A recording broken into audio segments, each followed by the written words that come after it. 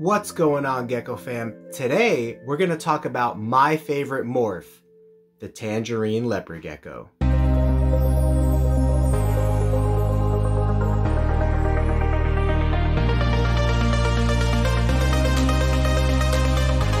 Selling in the billions each year, Rainbow Mealworms is your one-stop shop for all your insect needs. Their quality feeders and A+ customer service keep me coming back to support the health and growth of all of our animals. Visit them today at rainbowmealworms.net to place your order. Okay, now I will save future videos for an in-detail review about different lines of Tangerine, the history of Tangerine, the beginnings of where it all started. For today's video, I want to focus on what is the Tangerine Leopard Gecko in today's market and what should you be pursuing about tangerines. So as you can imagine, the word tangerine simply means orange. So if you have a Tangerine Leopard Gecko, that means that you are claiming to have an orange leopard gecko. Now, because tangerine is a line bred trait, if you don't know what line breeding is, check out my video here in the top right corner on line breeding. We have 2 videos that talks about how you get an orange leopard gecko. But because tangerines are line bred traits, it basically means you need to take orange geckos, breed them to other orange geckos to further get an orange gecko. So if you take an orange gecko and you breed it to something that isn't orange, you're gonna get something in between. You'll get a yellowy orange mix if you were to breed these two together. And also what's really cool is there's a lot of green hues and purple hues in the tangerine bloodlines. And there's a lot of green hues in the bold stripe bloodlines. So by combining these 2 color morphs right here, you really do create something amazing. Plus all of that dark contrasted pattern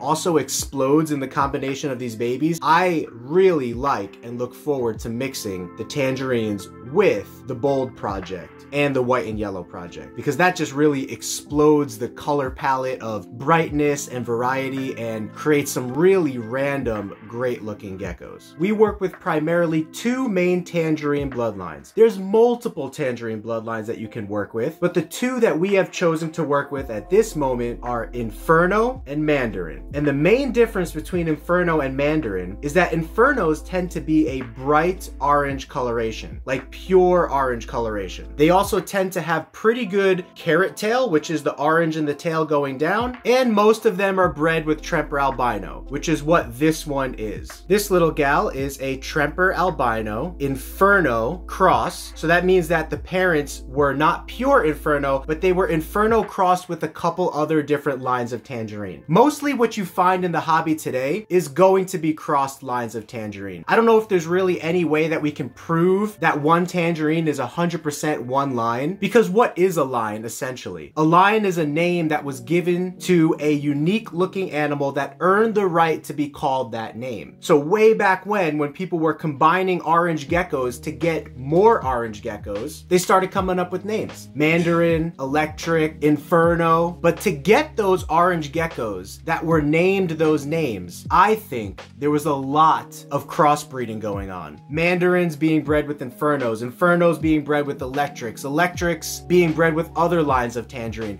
I think there was a lot of that going on to selectively further the project and hold back the best of the best geckos. I don't think it was like the person who created Inferno only bred Inferno geckos together. That would have taken way too long, way too many outcrossings. I think most likely what happened with the Inferno is that they took certain lines of orange that they were working with and other lines of orange that they were working with and combined them together to get what we have. So that's why you could take any 2 orange geckos in the hobby today, start inbreeding them, and you might start to see some defects popping out after a couple generations, because I think that those geckos were already inbred to a certain degree and sharing similar blood for the most part. Of course, there's many different projects and many different bloodlines that has spread out that DNA over time, but in general, I think, my theory is that all tangerines, for the most part, were sort of muddled together early on in their stages to create the different unique lines that we have today. But this is the Inferno Tangerine, and this is specifically a Tremper albino version. You can see Inferno does have a lot of red hues in it. Really nice Really awesome leopard gecko. Let's take a look at the Mandarin now. Now, the Mandarin is one of my personal favorites right now. I love, love, love the Inferno. Trust me, I started with the Inferno. We have purple and green color mixed in with our Inferno line. But what I really love about the Mandarin is the saturation of red that comes in to the gecko.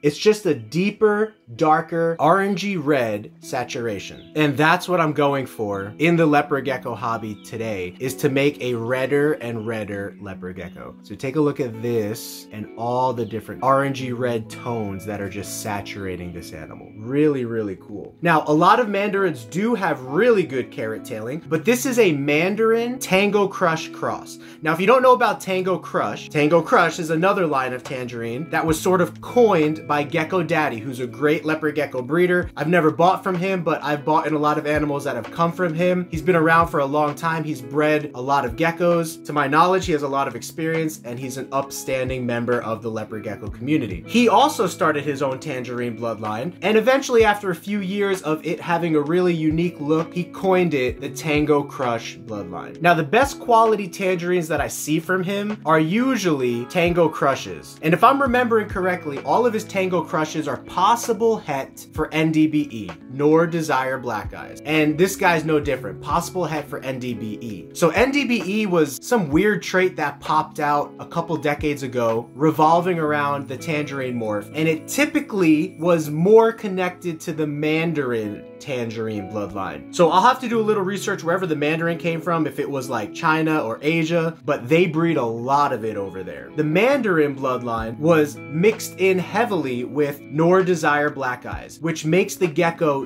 darker. It gives it black eyes, and in some instances, females might be infertile and it might crinkle the eyes a little bit. There's a little bit of an eye shape deformity. I will let you know more about my personal experience with NDBE as I come across it. It's not really something that I am worried about. It is a recessive trait, which means that if you breed a het to a het, only 1 in 4 typically should have the NDBE. And once you get an NDBE animal, you can kind of isolate that animal and just remove them from your projects. So if you're only breeding possible hets to possible hets, it's not going to be that big of a deal, which is why I think Gecko Daddy did it, because the Mandarin gene, even though it has the chance of carrying NDBE, has a really great chance of increasing orange and red saturation in the leopard gecko. And if you look at his leopard geckos, he is known for an orangey red tone on his leopard geckos. So really, really cool. I think the Mandarin and the Inferno projects are gonna make some great crosses. Okay, now this leopard gecko is just a bonus leopard gecko that I wanted to show you guys at the end of this video. We call her Widow. You can definitely see why in the design, the spiderweb design on her back. She was a pure Inferno, and she was just one of her kind. You know, her other siblings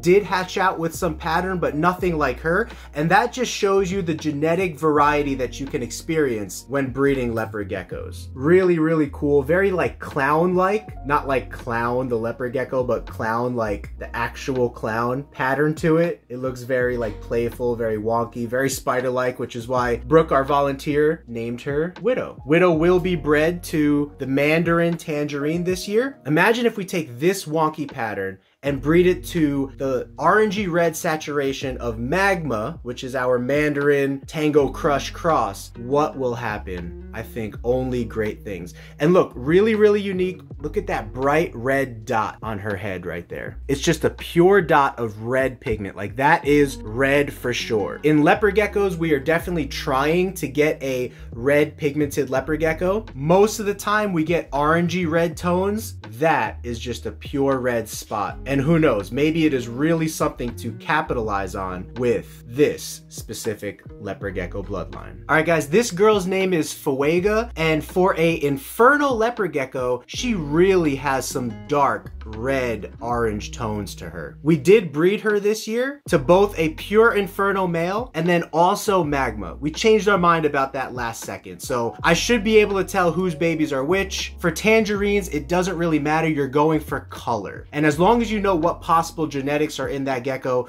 you could just list them as possible genetics. But one other thing I wanted to show you about tangerine leopard geckos is that sometimes spontaneously red stripe versions will occur. So I'm trying to get a good shot of the red stripe on this girl right now. You can kind of see it, but there are two kinds of red stripe, and she is one of the kinds of red stripe. You could see that pale yellowish orange line that goes down her back. That line is straddled by two very distinct red stripes in the middle of her back. That is one variant of red stripe tangerine leopard gecko. I believe I've seen those red stripes on like bolds and other stuff too, so there's something that is causing enhanced orangey red pigment to heighten along that back spine right there.